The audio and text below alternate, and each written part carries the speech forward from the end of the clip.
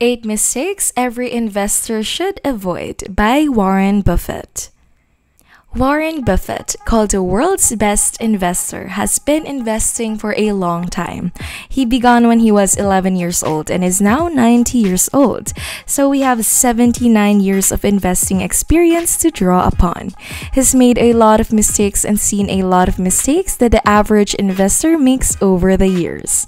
Hello and welcome back to Wealth-ology. For today's video, we'll let Warren Buffett explain the 8 mistakes every investor should avoid. Let's get started. Number 1. Buying cheap stocks or poor quality. Well, I have made a lot of mistakes. Biggest mistake? Well, not the biggest necessarily, but biggest. But buying Berkshire Hathaway itself was a mistake because Berkshire was a lousy textile business and I bought it very cheap. I'd been taught by Ben Graham to buy things on a quantitative basis. Look around for things that are cheap, and that I was taught that will say in 1949, or they made a big impression on me. So I went around looking for what I call used cigar butts of stocks. And the cigar butt approach to buying stocks is that you walk down the street and you're looking around for cigar butts, and you find this terrible looking, soggy, ugly looking cigar, one puff left in it, but you pick it up and you get your one puff disgusting, you throw it away, but it's free. I mean, it's cheap. And then you look around for another soggy, a one puff cigarette. Well, that's what I did for years. It's a mistake.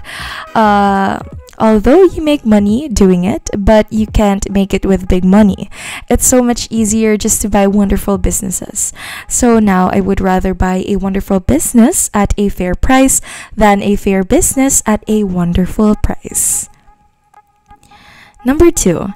Dancing in and out of stock. And the question we get most frequently from people about you coming on is, what should they be buying right now? So if I say buy, you say, I say basically hold. I mean the idea that the European news or slow down in this or that or anything like that. That would not cost you if you owned a good farm and had it run by a good tenant. You wouldn't even sell it because somebody said, here's a news item. This is happening in Greece or something of the sort. If you owned an apartment house and you got to raise your rent a little as well located, you had a good manager. You wouldn't dream of selling it. If you had a good business personally, the local McDonald's franchise, you wouldn't be thinking about buying or selling it every day. Now, when you own stocks, you own pieces of businesses and they're wonderful businesses. You can pick the best businesses in the world. And to buy or sell on current news is just crazy. You're in a wonderful business and you got people running it for you.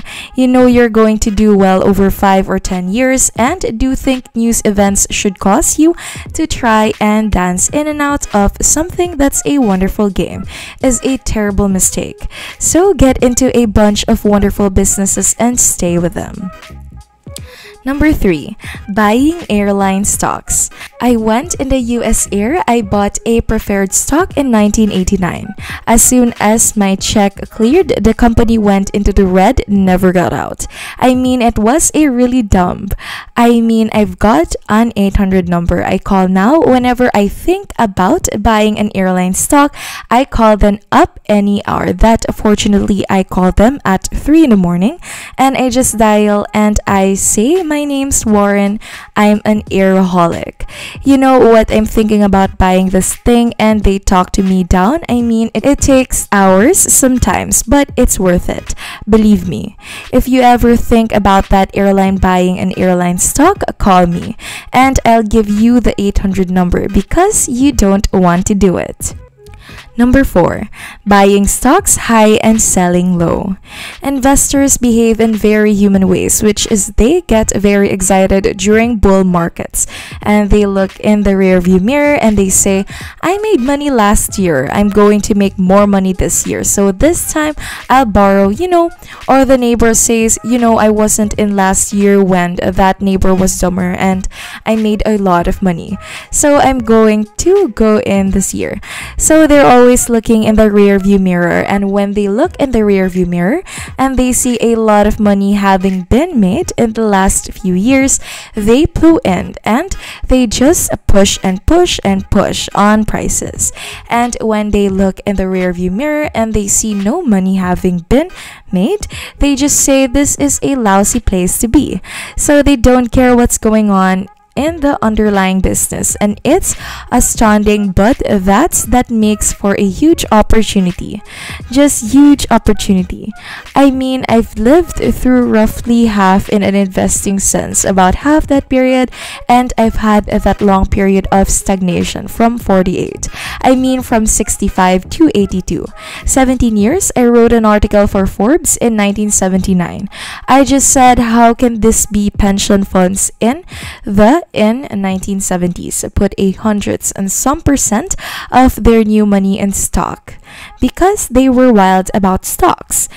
Then they got a lot cheaper and they put a record low in 9% of their net new money. And in 1978, then when stocks were way cheaper, people behave very peculiarly in terms of their reactions because they're human beings and they get excited. When others get excited, they get greedy. When others get greedy, they get fearful. When others get fearful, and they'll continue to do so, and you will see things you won't believe in your lifetime. And securities markets. Number 5, pulling the trigger on a stock. I was just wondering what would you consider to be the worst investment you've ever made? The worst investment I ever made, the biggest mistakes, are the ones that are actually don't show up. They're the mistakes of omission rather than commission. We've never lost that much money on any one investment, but it's the things that I knew enough to do that I didn't do. We have missed profits of as much as, maybe $10 billion in things that I knew enough to do and I didn't do it. Number 6, waiting for a market crash. Unless you find the prices of a great company really offensive, if you feel you've identified it, and by definition a great company is one that's going to remain great for 30 years, it's going to be a great company for 3 years. It ain't a great company, I mean it.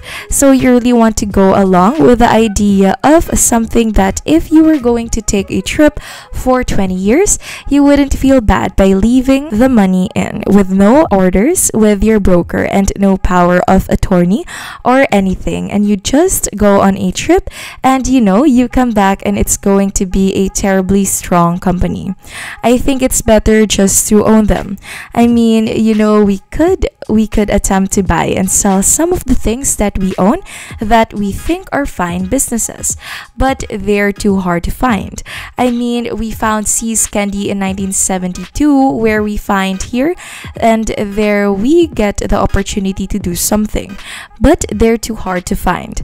So to sit there and hope that you buy them in the trios of some picnic, that you'd sort of take the attitude of a mortician. Waiting for a flu epidemic or something, I mean it. I'm not sure that's a will to be great technique. I think if you like the business and you like the person who's coming to you and the price sounds reasonable and you really know the business, I think probably the thing to do is to take it and don't worry about how it coded. And it won't be coded tomorrow or next week or next month. I think people's investment would be more intelligent if stocks were coded about once a year, but it isn't going to happen that way. Number 7, buying great stocks on a small scale. We don't do very many things, but when we get the chance to do something that's right and big, we've got to do it.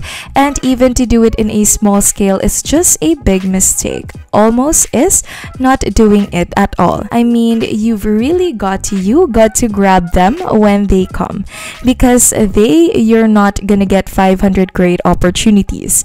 You would be better off if when you got out of school here, you got a punch card with 20 punches on it, and every financial decisions you made, you used up a punch. You get very rich because you think through very hard each one. He went to a cocktail party and somebody talked about a company he didn't even understand what they did or couldn't pronounce the name, but they made some money last week and another one like it. You wouldn't buy it if you only had 20 punches on that card. There's a temptation to dabble, if particularly during bulls markets. In stocks, it's so easy. It's easier now than ever because you can do it online. Just you click it in and maybe it goes up a point and get excited about that and you buy another one the next day and so on. You can't make any money over time doing that, but if you had a punch card with only 20 punches, you weren't going to get another one in the rest of your life. You would think a long time before every investment decision, and you would make good ones that you'd make big ones. And you probably wouldn't even use all the 20 punches in your lifetime, but you wouldn't need to. Number 8, allowing the madness of crowds. The country will do very well over time, but you will see these huge waves, and if you can stay objective throughout that, if you can detach yourself temperamentally from the crowd, you get very rich and you won't have to be very bright. I mean it, I'm sure you are, but it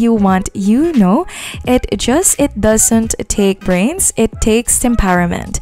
It takes the ability to sit there and look at something.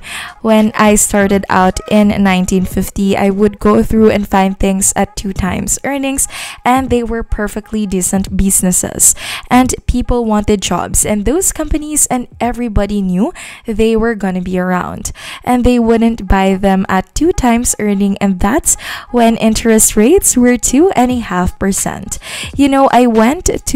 I started selling securities when I was 21, and a Kansas City life insurance company happened to be a fairly prominent company in Omaha, and the policies they sold you if you were buying life insurance from them had a built-in assumption of 2% interest. The stock of Kansas City Life was selling at less than 3 times earning. You're getting 35% if you bought a stock. No question about the soundness of the company. I went to the local agent. I thought I figured I'll be able to sell him a few shares of stock. I mean, the guy would understand him. He's got his whole life invested in his company. I went to local agent. We've been with him for 20 years, and his name was Moose. I said, Mr. Moose, you're selling these policies with 2%. You may even have a few on members of your own family, and you can buy into this company whose paycheck you depend on every month, and whose future your beneficiaries, and these life policies depends on, and who you're selling them. 2% investment on you, you get 35% on your money. Yeah, stocks aren't any good, and I couldn't tell you, I was a lousy salesman. I mean, you have to start with that, but it just blew me away. I thought sometimes I used to wonder if I was nuts, because the truth is, you may save a lot of money if you avoid making these typical financial blunders. A mistake can cost you 20%, 50%, or even 100% of your investment, and it can take years or 10 of years to recover. As a result, it's critical that we don't merely follow the crowd. We don't wait for a crash before succumbing to fear and greed, or dancing in and out of equities, because these errors might lose us a lot of money. It always helps when we can learn from history's greatest investor. So, as an investor, which Warren Buffett's advice do you think is the most useful in correcting and avoiding the mistakes you've been making for years? Please let me know in the comments section below. And if you enjoyed this video, please give it a thumbs up, ring the bell, and subscribe to our channel for more like it.